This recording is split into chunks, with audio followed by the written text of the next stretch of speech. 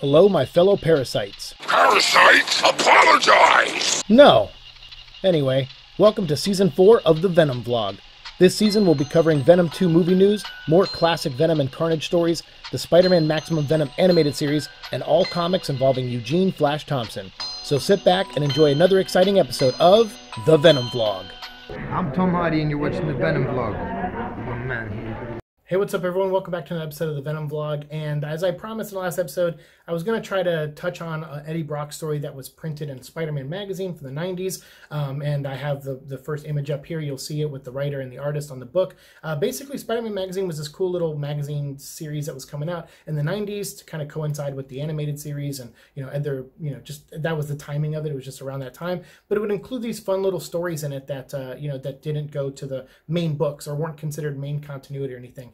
And I figured since we wrapped up the Eddie Brock week on such a sour note, like I really didn't like those last few Eddie Brock stories, like Finale and what was it, Sign of the Boss and some of those other ones. Like I just wasn't really a big fan of them. And so I was like, let's end, or at least continue that a little bit, and then, but on a more positive note. So I might have one or two Eddie Brock stories we're going to talk about, and then we'll get into like one or two Mac Gargan Venom stories that I didn't mention before, actually. One where he fights against Moon Knight when the Thunderbolts are sent after Moon Knight. I forgot, and I skipped that story accidentally. And then also, I think I have another one where Mac Gargan goes to another planet in a story called Beyond, and where he kills Spider-Man. So we'll talk about that. So those will come up. So I figure we'll lead back into Flash Thompson because that's who our main focus is this season in the comics. So we'll get back to Flash Thompson stuff here very soon, and we'll pick up right where Spider Island left off. But we're going to start by doing this story, and maybe like a Rune versus Venom I'll do next. So that's two Eddie Brock stories there. Then we'll do two Mac Gargan stories, and then we'll get back into Flash Thompson. So we'll just kind of build our way back to him. And so this story, it's really fun. It takes place during like the holidays. It's Christmas in New York. It's snowing out, and it's a very short and brief story. I don't have a lot to say about it. I'll have some of the images pop up on screen so you can kind of see some of the cool artwork. It's very awesome, very classic looking, but with Venom, who's a modern villain at this time, having like more of a classic look too, as far as like fitting in with old school Spider-Man style and stuff. And basically it's Venom just shows up out of nowhere, attacks Peter Parker or Spider-Man and says he wants to kill him.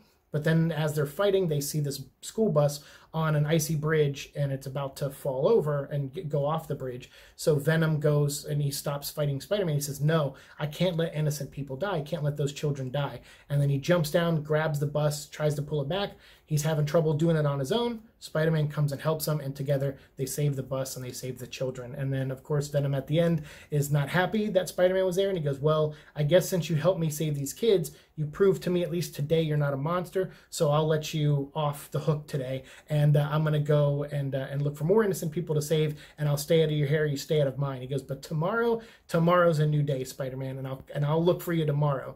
And then, Spider-Man's kind of like, oh, yay. Thanks, Eddie. And then, Venom swings off and Spider-Man is there and all the kids are like, yay, Spider-Man saved us. So it's very silly in a way. It's very fun. It's a very quaint story. But I thought it was one that captures the spirit of both those characters really well. Venom is on he's on a rampage, he's on a vengeance. He wants to hurt Peter Parker, and he just shows up right on his doorstep, smashes into his house, grabs them, and they start fighting each other. And then he sees innocent people, including kids, on a bus who are in danger, and he goes, okay, forget the revenge right now. I got to go save those kids. I think that's very Eddie Brock, especially the version, like we talked about this before on my show, where it's like there's generations of Venom fans, and generation one is kind of the people who were there at the beginning when Venom was an enemy of Spider-Man, and they only see him kind of as an enemy of Venom, or as they see Venom as an enemy of Spider-Man only. But for me, I kind of came in closer to the generation 2, like, Maximum Carnage into Lethal Protector era, where he's more of an anti-hero. He's like the best, that Spider-Man has for an ally against someone like Carnage and stuff. And then into Lethal Protector, where he goes off on his own and becomes his own anti-hero in San Francisco. So to me, I would consider myself more of a G2 Venom fan. And so because of that, I find this story very endearing and very faithful to Eddie Brock. Even though it's very quaint, it's not very deep or anything like that. It's just Eddie, choosing to go save kids, innocent people, instead of killing Spider-Man and then letting Spider-Man off the hook for 24 hours, as he says. So I just thought it was cool. I was like, you can fit it anywhere really into the early continuity, and it kind of works. But it was a fun little magazine storyline, and you can actually pick this up in a collection book that I'll put the cover on the screen there. You can get that on Comixology, and it pops up on sale from time to time. I think it's normally like 10 or 12 bucks if you get it digitally, but I think it does show up on sale quite often. Anytime they do a Spider-Man sale, they typically have it on sale with it. So so you can probably get it for, $2.99, $3.99, something as cheap as that, even if you just, be patient with it. But it's cool. It's just a collection of all these old magazine stories. And I think they had a cover in there. It's like a spread with Spider-Man fighting Venom, but I don't know if that's from a story that wasn't included in this collection. I think there was also one where Carnage was on the cover, but I didn't see a story to follow it. It was just the cover, but there was no story in this graphic novel, collection, digital collection that had Carnage in it. So maybe there is in the print version that I don't know about, but at least in this one there wasn't. There was just the cover. So I show those images there, and so you guys can see them, so we can kind of conclude this, and kind of wrap up Spider-Man Magazine all in one episode. So it looks like there might have been other appearances from Venom and Carnage,